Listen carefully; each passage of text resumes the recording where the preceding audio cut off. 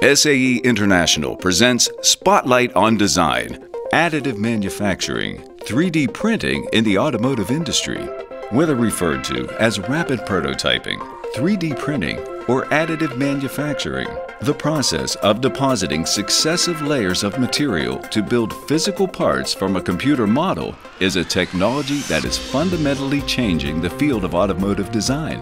In this episode, we will look at a 3D printed transparent rear axle and learn how engineers use this rapidly evolving technology to build functional parts to validate their designs.